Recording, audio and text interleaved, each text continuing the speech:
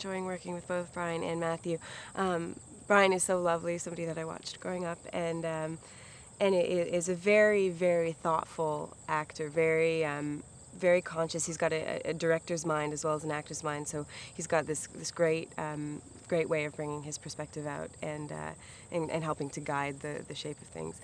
And Matthew is a lovely guy, funny, and can do this sort of comedy and the kind of heavier, more poignant moments, almost in the same beat, which is, it's exciting to watch and it's fun to work with.